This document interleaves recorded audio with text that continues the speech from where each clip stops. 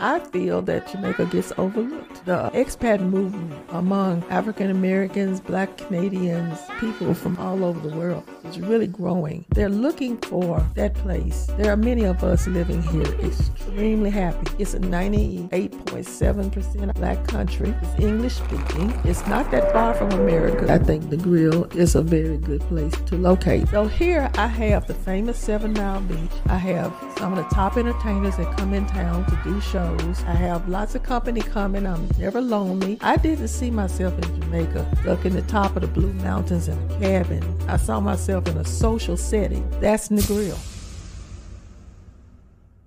Hello Throppers, and welcome back to another video podcast episode. And if this is your first time visiting, a special welcome to you. My name is Winthrop Wellington, and I'm the host of On Deck with Throp, where we have meaningful conversations with people from all over the world, all about Jamaica. And today we have an extremely special guest, someone who has been here before, and I'm very excited about our conversation. Who knows where it's going to go today? And it is my pleasure to welcome the one, the only Miss Misty Memphis to the podcast. Hi, well, thank you very much. Before we go any further, I want to say thank you for the first one because it has worked miracles for me and for Capital Casual.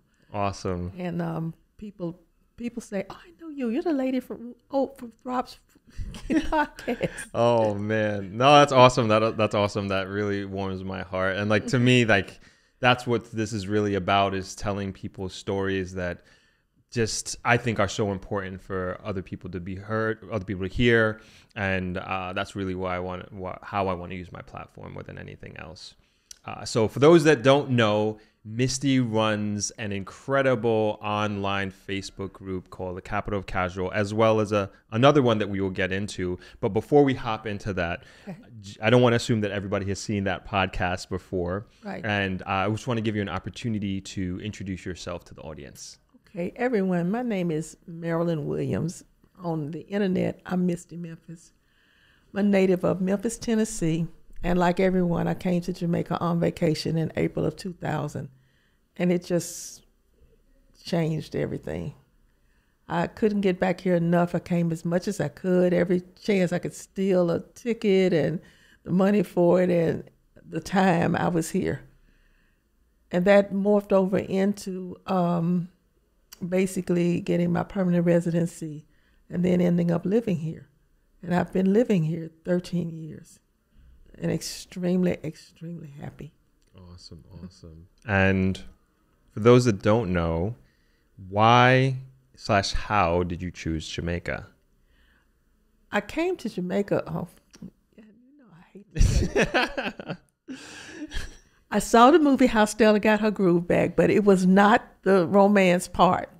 It was a scene in which they showed this slow-moving 360-degree view of the terrain and the country itself. And sitting in that little dark theater in Memphis, Tennessee, I said, I've got to go to that place. I have to go. It would be 3 years before I would finally make it happen.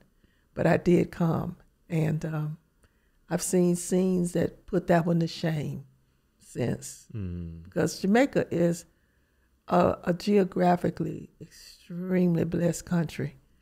Some scenes you see here could actually bring you to tears. And I know on our last sit down, you had said that you would never be able to go there, but you have gone there. Yes, oh yeah. Recently. So in that scene that I told you about, Stella is trying to go to the pajama disco with Winston, and she holds the 90s up and she says, I'm too old for this mess. And to be clear, this is at Round Hill. At Round Hill. Right. And throws the 90s on the bed and goes and sits on this ledge, looks out at the view, and they do this slow 360.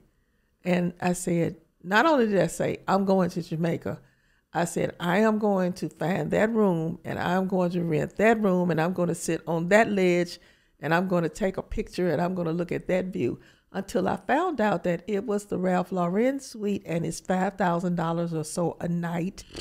And I knew that was not going to happen in this lifetime. As a matter of fact, when I check prices in Round Hill in general, I just say I can't do that. But I bit the bullet recently and I did go. and they wouldn't even let me in the Ralph Lauren suite Oh, boy. to look. I said, I just want to look at the ledge. I can't. I thought maybe they would let me take a picture. They wouldn't let me in there. But I did get a suite that had a similar view. And I did get to sit on a ledge. And I caught a lady who was on her way to breakfast, minding her own business with her husband, drug them into my room, and sat up on the ledge and did all these poses. And she took pictures. Awesome. Glad you did that. That's wonderful. So it sounds like you had a good experience there. I did. Round Hill's beautiful. I loved it. It's beautiful. And I was going all over the place going, oh, that's where Stella and Winston stood when they did XYZ. And they took me on the Stella tour because they knew why I was coming. Okay. And they had a concierge to take me to all the spots where they shot scenes there. And I didn't know that the famous bed scene, the bed never was in a bedroom. They hauled it out on the veranda. Gotcha. For that shot, and I was like, oh wow, Hollywood, right? Yeah. If you could let everybody know about your Facebook group, Capital of Casual, you had alluded to it in the opening, and I think it's very important to reiterate what you're doing there and also its mission. So it's called Capital of Casual Negril, Jamaica. There's another one with a very similar name. So the one that I have is 22,000 members, and the background is pink. So you'll be sure to get the right one. Gotcha. And the goals are to get you to select, out of all the places in the world that you could vacation, I want you to select Jamaica. And once selecting Jamaica, could we land in Montego Bay or Kingston, and then make the big trek over to Negril, because this is really the place to be. Think about it. One of the biggest excursions that they offer you when you're staying in Montego Bay or Ocho Rios is a trip over to Negril to see the 7 Mile Beach and then go to Rick's Cafe at sunset. That's right. So people come from all over the island to here anyway, so why not just stay here? And once they see the beach, I sit on the beach every day and watch, I call them the day trippers. I watch the day trippers come. And they look and they go, oh, did we ever mess up? Oh, did we ever make the wrong decision? And I don't make it any better. If I can engage them in conversation, I say, so next time, what have we learned today? You know, I was a school teacher. Sorry. What have we learned today? That we should have stayed here in the first place. And next time, this is where that's very good. Very good. No, that's great. That's great. And I think the community that you've built with Capital of Casual it's large, but it's also very impactful. And I think you do a good job of, I would say, the types of conversations that take place and the information that you disseminate, not only yourself, but also your admins and the community members, I think are really helpful for people who have maybe never even been to Negril and never even been to Jamaica before. Well, what's important is after you make this decision to choose Jamaica and after you make this decision to choose Negril, once you get here, I want you to patronize Jamaican owned and operated properties. Eat, sleep, play, Jamaican owned and operated. If you do this, you keep the wealth within the community. It's an open industry and it's an international industry. And we don't want to negate our international investors. They are indeed important. However, sometimes they tend to overshadow and take a great deal of business away from our Jamaican-owned and operated properties, like the one I'm sitting in right now, Travelers. Okay?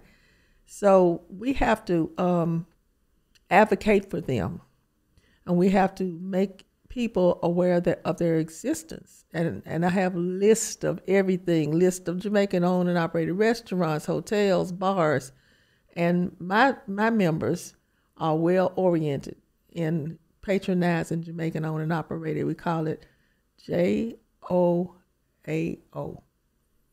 JOAO, Jamaican-owned and operated. Gotcha. And that's our motto on Capital of Casual.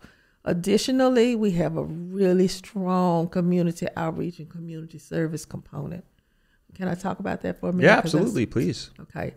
During COVID, we found out that at Sablama Hospital, unfortunately, they were reusing rubber gloves, surgical gloves from one patient to the other because they just didn't have them. No. And the mask also. The traffic was extremely limited here because of COVID, but diehard Jamaica lovers, they're coming. So they jumped through the hoops. They did the COVID testing. They got the authorization online. They did it, and so here came the gloves and the mask, and we supplied South Lamar Hospital. So we saw to it that they weren't doing that from one patient to the other. One of my members could have gone back to the States to have her baby, but she chose to have her baby here in a public hospital. She was appalled when she saw mothers taking their babies home wrapped up in their T-shirt and had nothing. Oh, no. And in the case of maybe a teenage girl that the parents aren't quite happy that she got pregnant and had a baby. The babies that go out of that hospital now have complete layettes, thanks to my group. They do not leave that. They leave that hospital with changes of clothes and all kinds of T-shirts and receiving blankets and bottles and diapers and everything babies need. We buy whole chickens from a local farmer and then distribute them to people in need. A lot of families, they know chicken back, they know chicken foot, they know chicken this, but to get a whole chicken, that's a big deal. And we distribute those, and we send some over to the St. Anthony Soup Kitchen sometimes, but members pay for them, and then we distribute them within the community. Touchy subject, but we found out that the girls in Belmont and Grange Hill were using paper towels that special time of month. That doesn't happen anymore. My group locked that down. That's awesome. And then sometimes little girls have accidents at school, and they don't have a change of panties. That doesn't happen anymore. All of that's taken care of. These kinds of things. When COVID shut the schools down and the kids had to go to electronic learning, of course every child had an electronic pad. Of course they did. No, they did not. So along with Gail Biggs, Jackson Brooks at Treehouse, and some returning Jamaican families were the most prominent ones that did this. And those pads are $120 or so a piece. We supplied hundreds of kids with those e-learning pads. And Rick's Cafe supplied a lot of internet bandwidth space for those children. A lot of people don't know that. Oh, that's awesome. I didn't know that. Yeah, Rick's Cafe did. They stepped to the plate on that one. They got an award for it, as a matter of fact. So we gave them the pads. Rick supplied the internet, and so a lot of those kids were able to go to school. But this group is the kind of group that if a need comes up, and I just throw it out there, hey, Jamaica needs XYZ. Guess what? It's coming. That's awesome. And where would you say this, one, the advocacy for local owned Jamaican businesses, and then also the philanthropic efforts that you engage in, where do you say that comes from? Well, when a place has made you happy, and when a place has given you so much, and you feel fulfilled and you feel complete, you look around you and you see a need. It's like you want to just hug the whole country. It's like a big hug. Like, what can I do to hug you? So you want to give back. I want to speak about a certain hotel. Now, we talked about Jamaican owned and operated, right? So there's a certain hotel called the Rock House. Yeah. And it is by no means Jamaican owned and operated. It's a conglomerate of guys from Australia, I believe, if I'm not wrong. Right. But they give back to this community so huge with the Rock House Foundation that they're all right with me, And then there's Mr. Izza, and he has a strong foundation. Now, Mr. Izza is Jamaican, but he has a really strong foundation. And then, of course, your family has a very strong foundation and gives back. So you would be doubly liked by my group. But we just feel like if you're not Jamaican owned and operated, that you could give back to the community. And giving back is not, I employ Jamaican people. You can't run your business without employees. Right. That's not giving back. We're talking about giving back of your profits. Don't take all of your profits out of this country and don't give back if you took it from this country. And we kind of monitor that. And that's where my members like to stay, and they like to support those places that give back to Jamaica in a real tangible way. No, absolutely. I agree with you wholeheartedly on the organizations that you mentioned. Rock House, for sure. They're huge, Tremendous. like big part of this community in so many ways. And it's, I feel sometimes almost their business is built around giving back. Obviously, they're a for-profit business, but they also have their nonprofit that does phenomenal work throughout, even outside of Negril. As a matter of fact, they do great stuff. And also the Issa Foundation, like really doing tremendous things. And sometimes I wonder, like, where would Negril be, where would Jamaica be without organizations like those? And I have to say Sandals also. Sandals Foundations. Sandals. Yep. They built an absolutely gorgeous school on the West End for infant children. Yep. A whole school. You can't negate stuff like that. Right. That's futures. They invested in futures. They invested in the children. Yeah, and they constantly are doing just these different projects every time that there is like Mother's Day, and like they're recognizing their mothers that work for them, and they give back, and then just doing so much in education as well. And we've worked with them with our nonprofit organization, and all those organizations. So it's a real pleasure to be kind of a part of a group like that, and knowing that there are other like-minded organizations like ours to work together and to really build out our community and focus on the future of our community more than anything else. Now, going back to our last conversation and the last sit down that we had, what has been happening or has happened after that, after our first sit down? Well, Capital Look at Casual has continued to grow, and you're kind of responsible for that. Because actually, one of my moderators asked the other day, what is this engagement that you keep hounding into us, Misty? What's engagement? And I said, well, you have to look at your engagement, because that's what Facebook looks at, and that's what helps your group to grow. And I said, let's do an experiment. Let's just put a post out and ask the members, where did they find us? How did they find us? I guarantee you at least 6 out of 10 people said from the interview with Thorpe. Oh, wow. That's awesome. That's I saw awesome. you on this interview with that guy on the internet. The one with the beard. No, that's great. That's great. I'm so happy to hear that. But I know you've actually started another group on Facebook post our conversation. Could you tell us a little bit about that? Yes. It's called Black Expats in Negril. And the expat movement among African Americans, Black Canadians, people from all over the world is really growing. And they're looking for that place. Now, of course, there's no Nirvana and no Wakanda and no perfect place. But they're looking for certain things. And I feel that Jamaica gets overlooked because of what they say. Mm-hmm. They're listening to what they say. And there are many of us living here extremely happy. And this is not a Snickers bar. This is not something that you enjoy. You keep it to yourself and you don't tell the rest of the world. You want to share it. At least I do. I want to share it with my brothers and sisters. Because I have found a few. Okay, so let's look at the things that would make Jamaica, and I'll just speak from an African American's perspective, what would make Jamaica a great choice. It's a 98.7%, I believe, Black country. It's English speaking.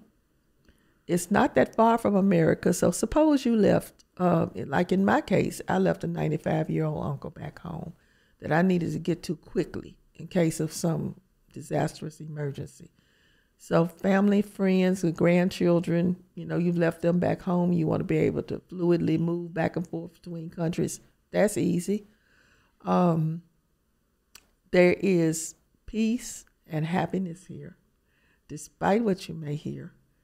What you have to do, you look at that level 3. I'll just speak on it. The level 3 threat warning by the United States of America. And I'm wondering how they can really caution anybody about violence and crime, but I digress. Look at the areas that they told you were the hot spots where this is happening. Like in any country, we'll take Memphis, for example, where I'm from. There are certain parts of Memphis you wouldn't want to venture to late at night. It's common sense. So you would not naturally want to maybe locate in those particular spots. I submit to you that I think Negril is a very good place to locate. I am here. I've been here for 13 years. I like me a whole lot.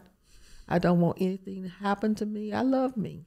So I'm not going to put me in danger. And I'm not going to ask other people to come join me in danger because I feel like this is a relatively safe place. When one uses their common sense and follows certain protocols that you would do at home.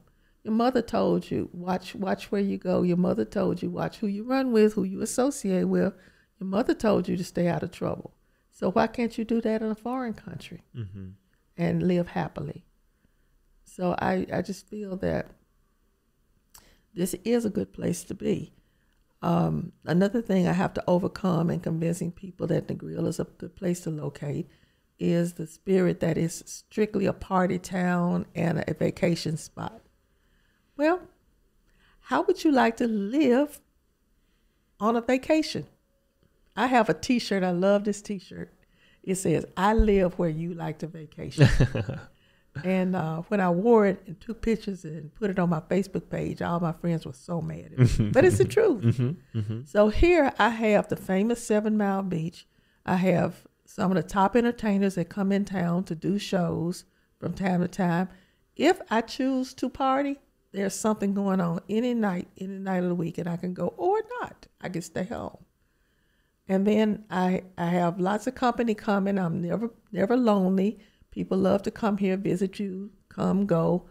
You can meet lots of people from all over the world. You can go hang out on the beach and just have conversation with folks. And, hang out here at Travelers, hang out at the bar, meet some people. You're never lonely. So if you're single like me and you're here, you can always find something to do and something to entertain yourself. I didn't see myself in Jamaica stuck in the top of the Blue Mountains in a cabin all alone. I saw myself in a social setting. That's Negril. That's how I decided to be here. I don't live on the beach. Oh my God. Why everybody wants me to find them a house on the beach? I can't do that, people. There are not houses on the beach here. You live off of the beach. You come visit the beach. Yeah, you said a lot, and I want to unpack some of what you just said. And to start with, it's the level 3 threat level that we were at, but the U.S. put Jamaica at as a whole. Have you had inquiries or concerns that came to your doorstep when this was put out? Yes. Some people actually canceled their vacations. Really? And some people, because we do have the group, the Capital of Casual, there were people who got on there and asked, have you seen the threat? That threat has been issued, downgraded, reissued several times. One of the things that raised the level this time is the all-inclusives finally had to be held accountable for crimes that happened on their property, which heretofore had not been reported. And that sort of raised things a little bit. And yes, there are things going on. If I may venture to say something, I did my homework. 79% of the crime in Jamaica, the entire country, is criminal on criminal activity. Now, we don't want to sugarcoat anything when it comes to crime, But these are the guys handling what they feel is their business. Now, if you're not in that circle and you're not a part of that world and you're not engaging in that, it's probably 99% of the time not going to touch you. The next big chunk, and I don't have a percentage for this for you, but anybody who's familiar with Jamaica knows that, unfortunately, domestic violence is a little bit high. These are couples that, for whatever reason, can't reconcile their differences in a court of law, but they handle it another way. And that's another huge part. That's going to leave us with a very small percentage for that crime that people envision. I'm an innocent person and I don't have anything to do with this and somebody's coming for me. That percentage is very small. Now, if it's your person, I got in trouble about this the first time on our first interview. If that person in that small percentage is someone you love, then that percentage is huge. I certainly understand that. One person in the comments from that first interview was devastated because of their situation, and I would be too. But I'm from Memphis, Tennessee, and right now Memphis is number 3 in the whole country of the United States of America for crime and violence. Wow. All right. When I go home, when I have to go back there for any reason, medical checkups, etc., I am frightened the whole time I'm there. I'm not frightened in Negril. I'm comfortable here. But I don't go walking for exercise there. I'm afraid to go pump gas. I'm afraid to go to the bank. I'm afraid to go to the grocery store. Wow. There. This is honest truth. I can only speak for myself. Everybody who's listening, please understand that I do have the right to speak for myself. I'm not making a universal statement for anybody else or telling people this is the way things are, period. I am saying that I am more comfortable in Negril, Jamaica than I am in Memphis, Tennessee. At least on my podcast, on the live streams that I do, like I never sugarcoat the challenges that Jamaica is having with crime and violence. Like it exists. But like you said, it's not, I don't look at Jamaica as a place where randomized crimes happen, or I'm fearful of going about my business on a day-to-day basis, and I'm looking over my shoulder. And I also think, like you said, where you're talking about lessons our mothers gave us about be careful of the company you keep, it's the same thing. Absolutely. And, you know, you're going to attract certain elements and certain things if you hang out with certain people, and that goes for anywhere in the world. That's universal. When I think of other vacation places, if you will, or even places that I've been around the world where I've been, I'm not going to name names of countries or cities or anything like that, but I was extensively warned about doing the simplest of things, right, and not to go out after a certain time, and all these things that were really real because randomized crimes are a norm of those societies and of those towns. And I thankfully, knock on wood, that's not really the situation here. However, like you said, there are things happen. You know, we're speaking generally, and we're speaking from a statistical standpoint, but there are in turn people who are going to be affected or have been affected by that, and we don't want to discount that in any way or not recognize them. And it is tragedy, and anything. And I could say this now, and something can happen to me tomorrow, right? But it's a possibility, yes, but the likelihood, in my experience of being here, man, crazy. I can't even imagine this, but like I've been here 18 years now, and I've had a fairly good go at it, you know, thankfully, knock on wood again. And that has been my experience. So since we're on the crime issue, I got eaten alive for this one on the first interview, so maybe we could talk about this a little bit. I specifically spoke about crimes against returnees and expats. That percentage is so infinitesimally small that it almost doesn't register on the radar. Almost, I said, almost. Okay. Because I believe at the time there was something happened to, I believe, if I'm getting this right, a couple in Mandeville and around that area, and then around that time period, I should say. And that's how we started engaging in this conversation. Right. If you want to be completely fair and honest to Jamaica, which I will be, I'm going to be that person. You have to take the whole of everyone who has repatriated to this country, all of the thousands of Jamaicans who went elsewhere, earned a living, and then came back here to build and live happily in their country for the rest of their lives. That number is vast. You got to take nationwide all of those people, including myself, who are living happily and safely, and then look at if I'm not wrong, something to the area of 10 to 15 of those types of crimes that have happened over the past, I've been here 13 years. 13 years. And it doesn't even make mathematical sense. Again, I state, if your family loved one was one of those persons, it's not a small thing to you. Okay? But it is not a number so vast that this constant, don't go back there. If you go back, they're going to kill you. They're going to follow you from the airport and they're going to murder you. How many times have I heard that? Mm-hmm. You know, they'll think you're rich. They think everybody's rich. That comes from foreign, not just returnees. Right.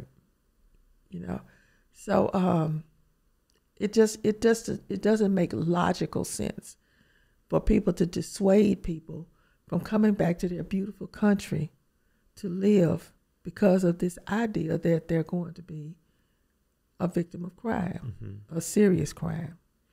And I tell people, specifically that demographic of Jamaicans returning to Jamaica, to their homeland where they were born, and then also even folks who are considering moving and retiring here that are not Jamaican, is like, don't allow these headlines that happen, don't allow that to strike so much fear in you that you don't do it. Yeah. I hope the Gleaner and the Observer will forgive me, but I have noticed that when one of those incidents does happen, they really love to splash it. I think day before yesterday, an American girl was found dead in her hotel room. Oh, wow. I didn't even hear about that. And I really don't know what happened to her yet, but it was splashed. You know, because all you have to do is be from foreign and let something happen to you here, and it's a huge deal. It's even bigger news than, say, if something happened the same day, the same way to a native Jamaican. That one is blown up bigger because the press buys into that. And it's sensationalism. Oh, yeah. It's sensational. People, look at what happened to that person from Canada here. Oh, look at what happened to that person from the United States or Spain or Mexico in Jamaica. And it's not the number. The numbers don't bear out it being some kind of epidemic proportion, huge issue. And I was saying, like, with that same, I'm sorry, this is the first time I'm hearing about that, the young lady, but these things have happened, like you just mentioned, but it's not to the point, I would say, like, my opinion, it's not to the point where you should not consider moving here. And like, when I look at what is happening in Jamaica, certainly from the standpoint of real estate and real estate development, and just in general, the direction that the country is heading in, like, we're on an upward trajectory like I've never seen or felt before. And do not miss out on that. And I truly, truly believe this. I truly believe that the future for Jamaica is extremely bright. And I think that if this is a place that you consider home for yourself, and this is a place where you were born and grown and you went to foreign and you're thinking about coming back and this is where you're comfortable, consider it. I mean, highly consider it. Don't allow, again, these headlines to say, I would never go to Jamaica. They're gonna this, that, and the third is going to happen to me. Look into it. Consider it. Reach out to groups like Capital Casual, Black Expats in Negril. Talk to people who are living it. Talk to people who have been here since 2000. You said you've been here? Well, that's when I first visited. Okay. But I've been living here 13 years. 13 years. I've been here 18 years. There are so many other expats who've been here longer than both of us. And I'd say that is probably one of the great steps to figuring out whether this is really for you or not. And you mentioned all these wonderful things specifically about living in Negril and being here and the ease at which you move around mentally. And why miss out on that? Why miss out on that because of reading something that's in the newspaper? I'm currently having some health issues. My doctor back in the States tells me after the checkups, go back to Jamaica. Something's happening over there that's keeping you going. Wow. That's making these numbers look better. That's making this thing better. Go back. And I just go every 6 months, get my little checkup, and he puts me, when are you going back? I said, and I told him tomorrow morning, 8 o'clock. He said, good, go on and go. I also add that, I think I spoke to you about this earlier, specifically to African Americans. We have some African American expats here who are doing extremely well. They are doing extremely well. We are thriving here. And if you have a head for business and some capital and a good business plan and you want to invest somewhere, you had a big conference about that, ThropX. You had all of these, this think tank with all of these movers and shakers and took them around and showed them some opportunities. Right now, Travel Noir magazine has voted Negril Treehouse as one of the most beautiful Black-owned hotels in the entire world. Amazing. In the entire world. And she's from Pittsburgh, Pennsylvania. And she's been thriving here. Jackie's on the Reef, one of the most exotic spiritual massage, Zen, Buddha, yoga places in the world. Oprah Winfrey loved it. Jackie Lewis from New York. Deborah Barrett from California, 2 locations of the Negril Soap Factory. She makes her handmade soaps and cannabis thingies, and she's, and we're doing well here. And a lot of people are now getting larger homes and investing in Airbnb. I can think of a couple from Atlanta, Georgia, that just finished their place, and the list goes on. Now, I don't want to do anything. I'm retired.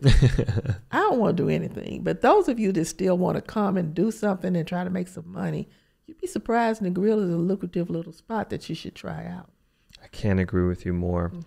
And if you were to recommend to somebody a type of business to start in Negril, what would it be? I've got it for you. I'm so glad you asked me that question. You know what? If somebody would start a laundromat on the beach road, get about 5 or 6 or 7 or 8 washing machines and dryers, hire an attendant. I'd put a bar in there too. I'd put in a bar, and then I would buy the washing products in bulk and put them in smaller containers and have them there on the shelf for people to buy to do their laundry. And the attendant is there to be sure nobody overloads the machines and tries to do everybody's laundry in the neighborhood on their $1.50, whatever. And that it has to be on the beach road though, because we have laundry services, but they're all spread out on the West End and in the bus park and everything. But the beach road is where the tourists are. And those Canadians specifically, they love to come for 2 and 3 months because it's cold back in Canada. Right. They could go do their laundry. It would be a hit. I thought about the storage facility when there wasn't one, and now there's a storage facility. This guy started one in Boardwalk Village. I thought about the Tiki Pond to Sea before Tiki Pond to Sea became Tiki Pond to Sea. And now it's here. I have all these business ideas. I don't want to do anything now. I don't want to work. Hello, I don't want to work. Misty does not want to work. I'll just give you the idea and you do it. I'll say, I think the laundry idea is phenomenal. I spoke about this on a recent live stream, and I actually wrote a business plan for a laundromat. This is probably almost 10 years ago. Yeah. And I took it a little bit of a step further, and also including commercial laundry, because there are some particularly large hotels, they outsource their laundry to this laundry facility in Ochi. But you know, it's one on the West End. Right. No. So I haven't been to this facility, but it's a commercial laundry facility that's in Ocho Rios. Okay. And they send the laundry all the way from Negril to Ochi. Are you kidding me? I'm not kidding. And so I'm like, are you listening, people? There's a business opportunity. There is, like, you would print money. You would literally plant money in the ground, and the tree would come and money would come off of it, because it's so needed. So you have, like you said, the residential aspect where you're supplying people who are staying for, like you said, extended periods of time, maybe even do delivery as well. They pick up, comes back, folded.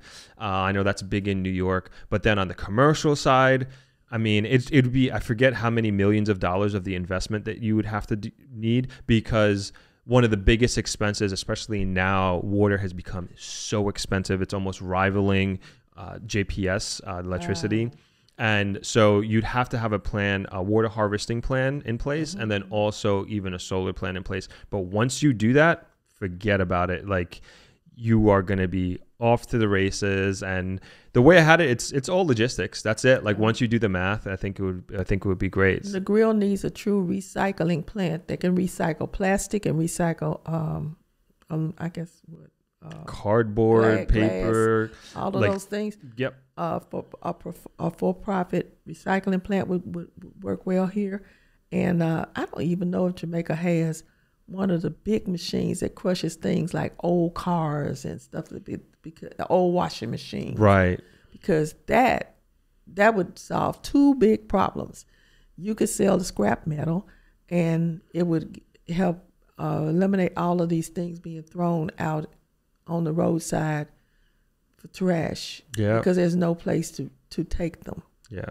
I think that would be great idea. And you're solving two problems right there, right, with one stone, so to speak. If you went into if you could get the garbage trucks over here and go and start a secondary private garbage collection company, that would go over well here also. Yes. Because garbage collection is not done properly. Yeah. You go into the garbage collection business here, you're probably gonna make some money. Yeah. And we're talking about these challenges that we're having as a community, and both of us are thinking, like, these challenges are huge opportunities. And if, like you said, if somebody has maybe this experience already, they can bring that here, and you would do so well, and the community would thank you by supporting you with these different types of business ideas. So I think you're spot on with that. In respect to going back to the Black Expats group, why did you start that group? Like, where did that come from? Okay, true confessions. I was on the beach at Treehouse, January the 5th of this past year. It literally dropped out the palm tree onto my head. I was just thinking how happy I was. And I had a friend with me that day, and she was chattering away on the beach chair beside me. And she was talking, but I wasn't listening to her. I'm being honest.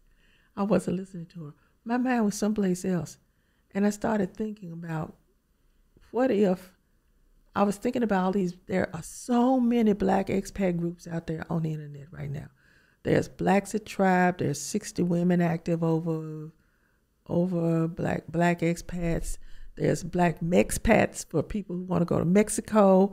I was thinking about this lady who's pushing, they're pushing Portugal. They're pushing, they're pushing Panama.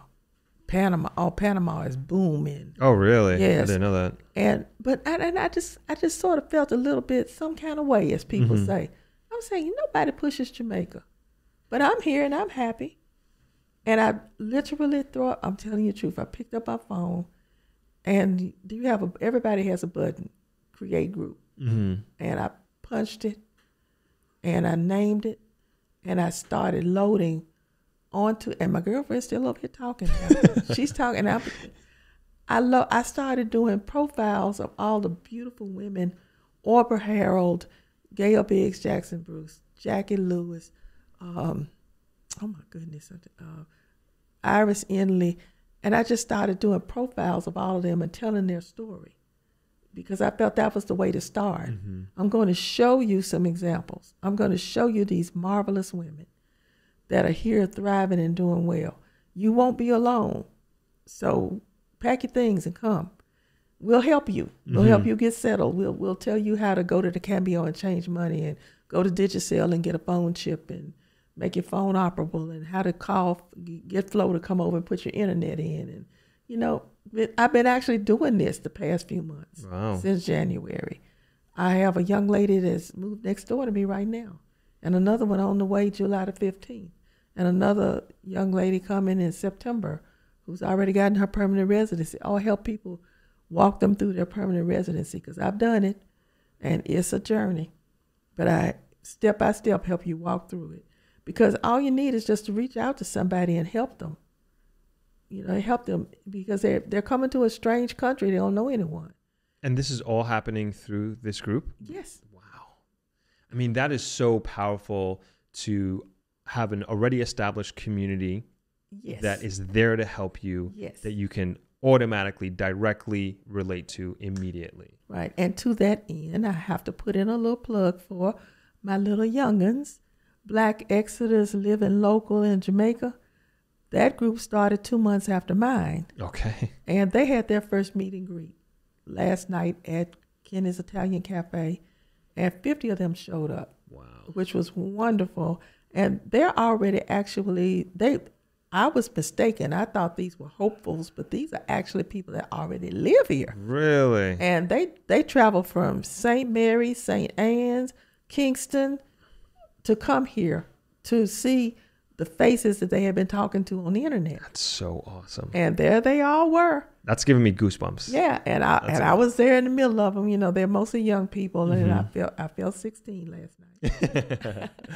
and they're doing a great job. They're actually still meeting. They're meeting right now. They're up at Treehouse having a luncheon.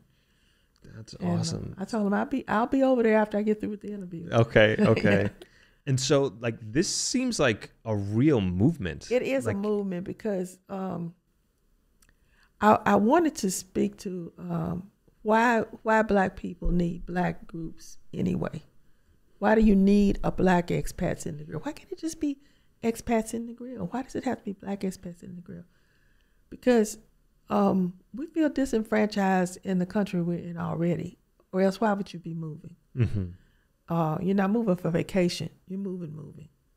So you want to research and reach out, and it does help to have that welcoming hand and that person who can relate to you, who's been there. And I think, as I look at all the Black, and I'm on a lot of those Black expat groups because I do research for mine. Mm-hmm. The number one question is they want to know, will they be welcome? Well, what is the racism picture like in country XYZ? Mm-hmm. Well, you know, that's negligible in Jamaica. Yeah, I was gonna say. That's, you know. Yeah. I've spoken to many a Jamaican that didn't find out what racism was until they went foreign, because it didn't have to deal with it here. Not much. Yeah. You know, there's no place with no racism. But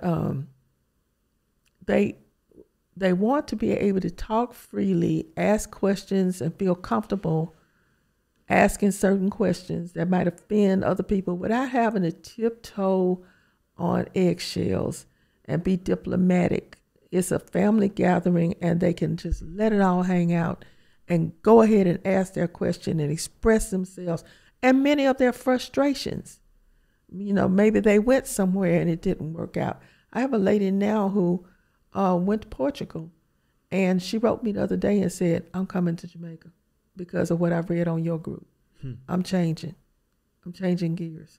So she was living in Portugal? She's living in Portugal. And she said, and she's coming to Jamaica now. wow. Next month. That's awesome. That's awesome. But we have to have spaces in which we can feel free to talk our way about our stuff and our heartbreak and our problems and our issues without fear of judgment. So that's why Black expat groups exist. And that's why we exclusively have them on the internet. Extremely, extremely important group to have. And when did you start seeing this happen, like this movement? Because it's become larger, and I have my own thinking with this, but it's larger than I initially thought it was. And then, of course, with the content that I put out as well, it's very much aligned with that. But I would say, when did you start seeing this movement start to happen? And then also, you kind of alluded to this earlier with your previous answer, but why do you think it's happening? Okay, I don't have a timeline. I know I started to notice them within the past 10 years. I started to notice these groups popping up. I first noticed Black Travel Movement, Reggie Cummings, and it was oh my God, it's tremendous. I think he's got like 1.5 million members or something like that. Wow. And then they started planning these trips, all Black trips, Black take over the Black Yacht Week in Croatia. I didn't even know there was a Black Yacht Week in Croatia, but they go to all of these things. And sort of out of the traveling, the idea popped up of, wonder could we just move? Because clearly, in many places in the United States, we're just not wanted. We're just not. And I guess that you only have one life to live, and you'd like a small portion of it at least to be happy and to be able to breathe. And so these expat movements popped up, and we're creating new communities elsewhere. We're creating new communities where we can circle the wagons and be together and just be happy. Somebody deserves to be happy some part of their lives. And these movements have all come from the traveling, and it's now evolved into, let's take it to the next level. Ghana, for example, 3 years ago had the year of return. They reached out to the African American community and said, give us back our people you took. And Ghana will fast track you through citizenship and permanent residency and offer you some land. So everybody's getting brave enough now. They're getting brave. They're getting that feeling of being able to do something else other than the familiar, especially with the help of people who are already there, who will reach out to you and help you. So you asked me about man specifically, right? I'm sorry, I asked you about... You asked me about my group specifically? No, just in general, I would say, just because it's... You mentioned several different groups. You mentioned also groups that are not even affiliated with Jamaica, but these expat groups. Right. And it seems like very much a global phenomenon that's happening. And then it's called Blexit, Blaxiting. There you go. Blexit. Now, that might make a lot of people happy. But guess what? It's going to make us happy, too. Because we're going somewhere where we're going to be happy. Right. And I tell a lot of my young folks, I say, listen, you can't fail. Because if you go to, we'll just take Panama, and it doesn't suit you, nobody's going to hold you prisoner there. Do some more research. Try a different country. I have a young lady in town right now, and she's been very upfront with me. She said, I don't know if Jamaica is going to be it for me. I'm going to give it 3 months, and I'm going to see. She said, but I guarantee you this. I will not be going back to the United States of America. She's going somewhere else, but she is not going back to the United States of America. And that's what I also tell people who are like kind of, and I understand, they get hung up on like, where in Jamaica should I live and where should I start? And I just tell them, oh, wonderful. Right. That's right. But then you also have like different elements, right? You have the city life of Kingston. You kind of have the middle ground of Montego Bay when you compare it to Negril and Kingston. And people get hung up on that, which again, I understand. But it's also, like you said, it's just like you spend a month or two in Kingston, you're like, I don't know if this is going to be for me. Right. Come over to Negril and check it out. Go to Treasure Beach and check it out and spend some time there. Right. Especially, I would so say, like, all right, if you're retired, you probably have a lot more flexibility. But also, if you're a digital nomad, that's fine as well. And don't necessarily, unless you've already done your research extensively, but you don't necessarily need to buy a home without having dip your toe in the water of like understanding what it's like to live in Treasure Beach or Negril or Kingston or St. Thomas or wherever it is. And just keep in mind, you have that flexibility and you're not tied down and you don't have to do that. Just like you said, this person is not liking Portugal, so she's going to come to Jamaica. And same thing with a person, young lady you're saying who's in Kingston, that's going to give it 3 more months. You can try somewhere else. So I just want to remind people of that you do have that flexibility. Absolutely. And I'd like to remind people that you said buy a home. In my case, and the other young lady, she followed my advice. We kept our investment in the United States. We didn't sell our home. My home is rented out. Her home is rented out. The rent money from that is paying my rent over here. So I am still living free, so to speak. But I get to keep my investment that I paid for in the U.S., which is appreciating in value. I don't mind telling you about the house. It was $125,000 back in 1987. Right now, I got an offer for $280,000. And I'm not saying that it's going to keep going up, but I plan to hold on to it. And I am I'm using the money from that rental to pay my rent over here. That way, if you don't buy a house and tie yourself down in one part of Jamaica, you could move around if you wanted to.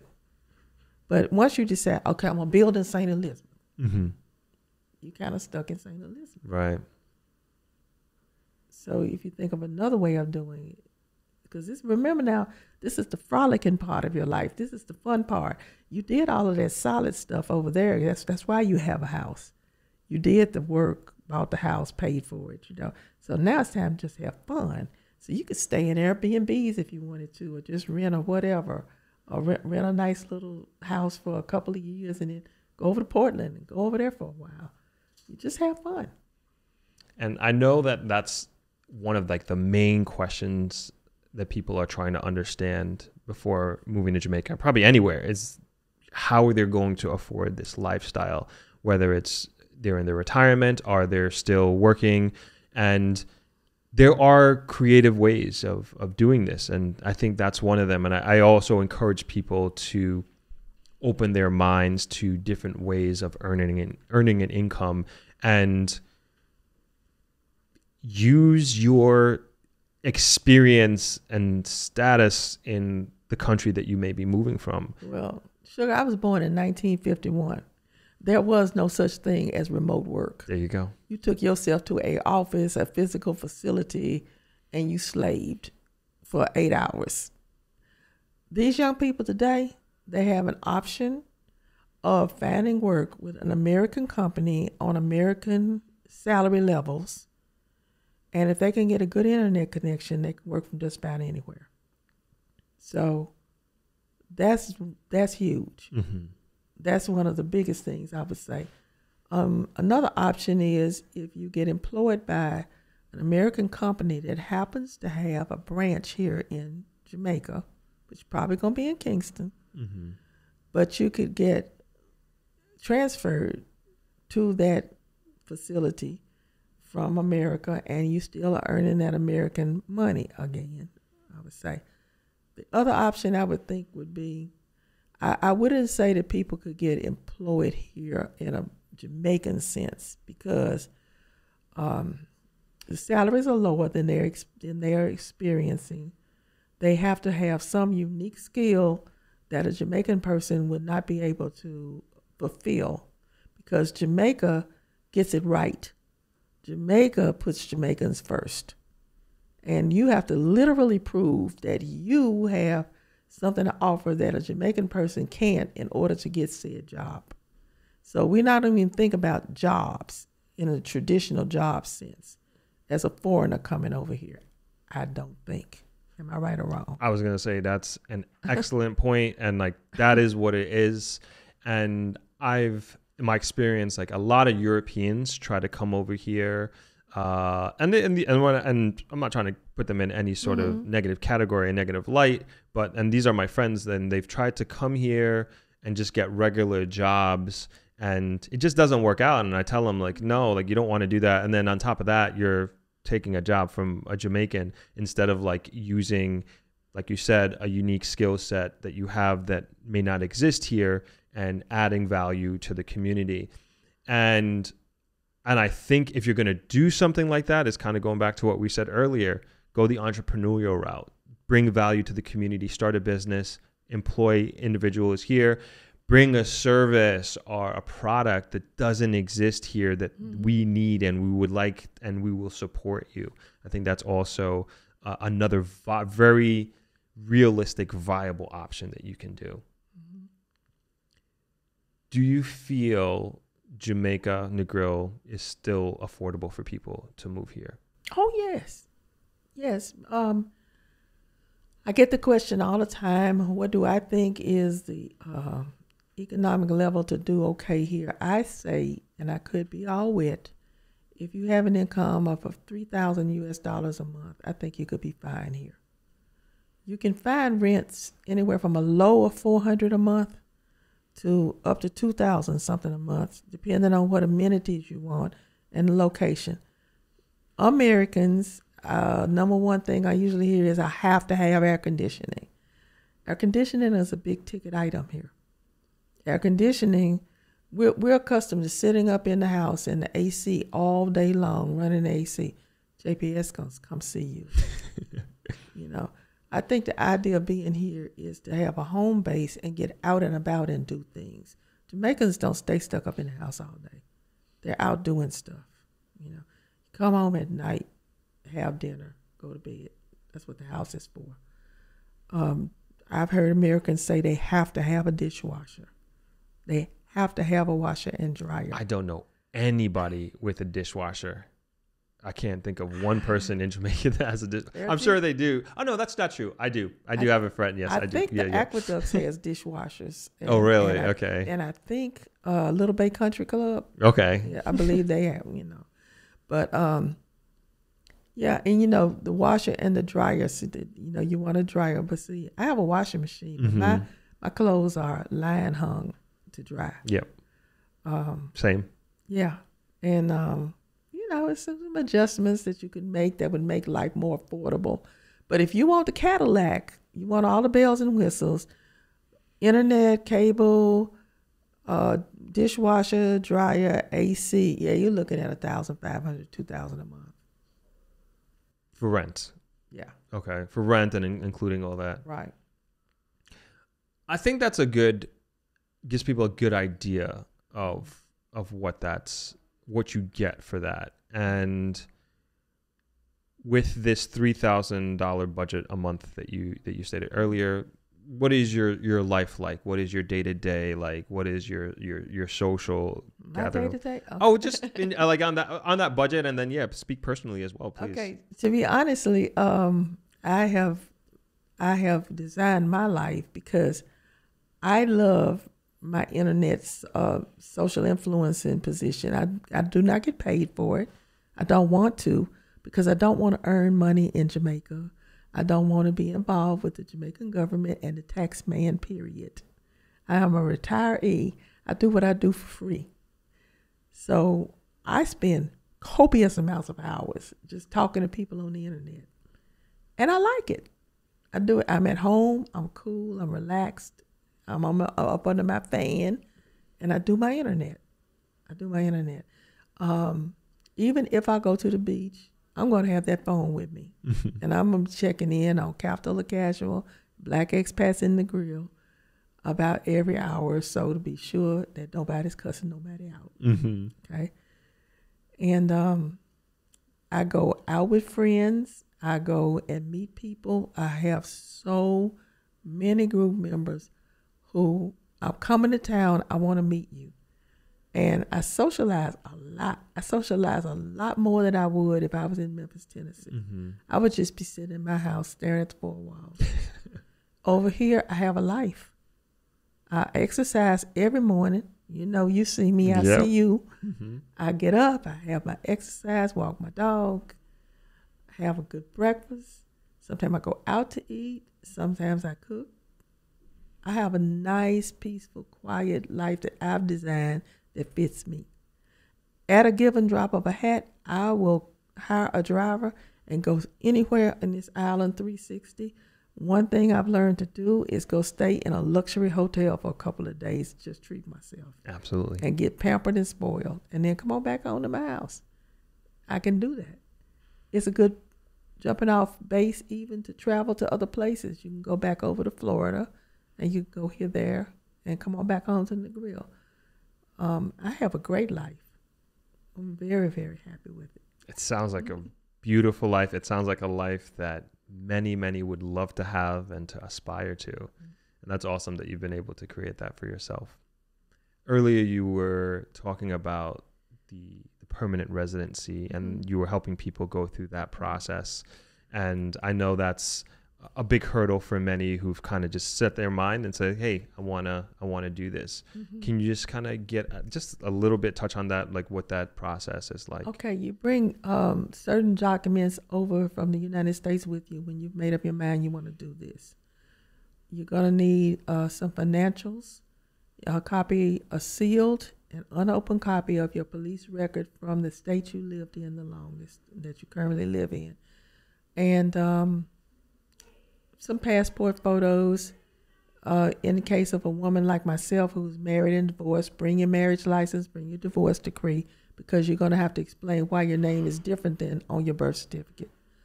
Of course, your birth certificate and an official copy, not one that you did on Xerox at Kinko's. They want an official stamp copy. All documents must be originals, and they cannot be more than 6 months old that you bring, like your bank statements and things like that.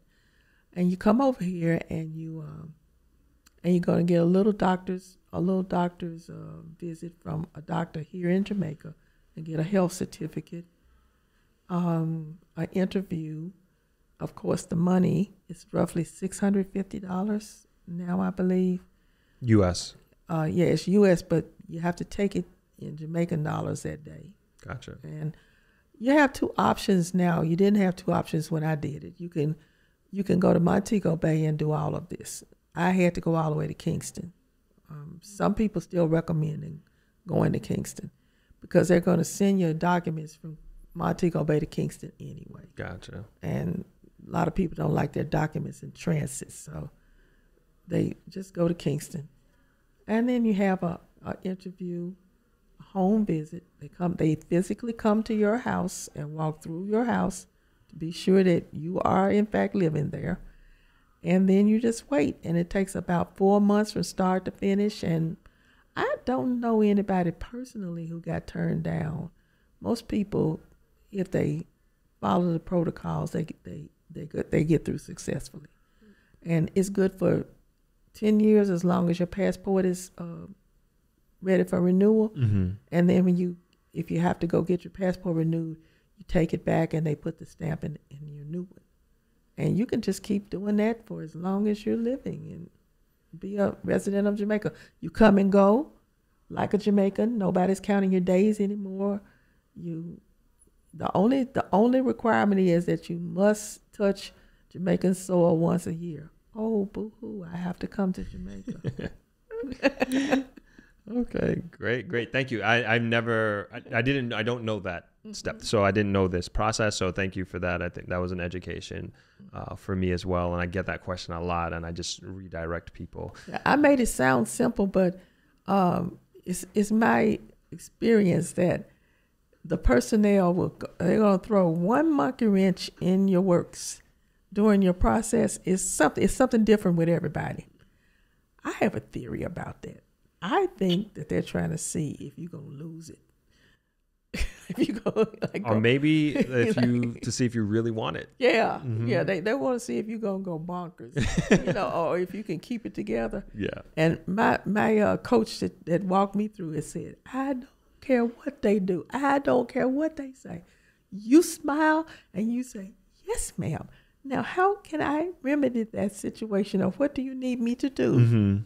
That's the best way to do it. Honey instead of vinegar, right?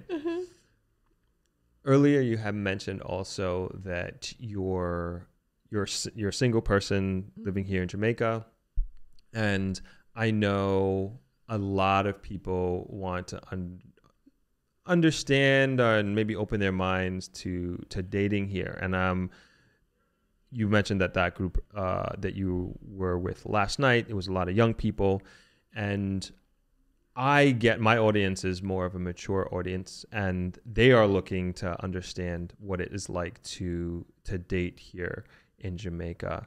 And my question to you is, what kind of advice would you give people who are looking possibly to date here? Okay, if you look at the statistics worldwide, it's, in the United States, bottom line, there are more women than men. It's they love to quote things like in Atlanta, it's 12 women to every one man, or in D.C., I think D.C. is horrible. Okay, so let's come to Jamaica. If you look at the births, it's the same. There are more females than males. So let's start from that base, okay? And Jamaican women are just absolutely gorgeous. They just are. And they can cook. And they can dance. and here you are coming from foreign. So how do you break into that dating pool? First of all, I would say the dating scene might be better in somewhere like Kingston or somewhere like Montego Bay even, But I would say here in Negril, for example, I think that most people, especially by my age, are already coupled up. Taken, so to speak. So that pool is so tiny that it would just be a sheer stroke of luck, I think, for you and someone who is available to find each other. Don't want to paint too dismal a picture of the dating situation, but I think I'm pretty much spot on. As for me personally, it's no longer something that I look for personally, because I've designed this little life that suits me, and I'm kind of out of the cooking, cleaning, pleasing game. I hear you. So, I say young people would have a better chance of dating. I think that a lot of people, gentlemen here, they're working.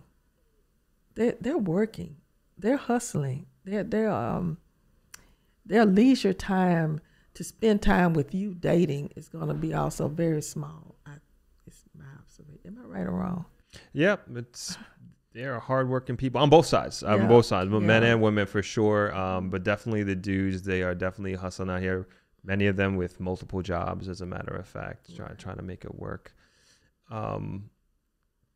What about amongst other expats? Is that also a viable option? I think if you look at any expat group, you're going to find that, once again, it's more women. More women, okay. More women.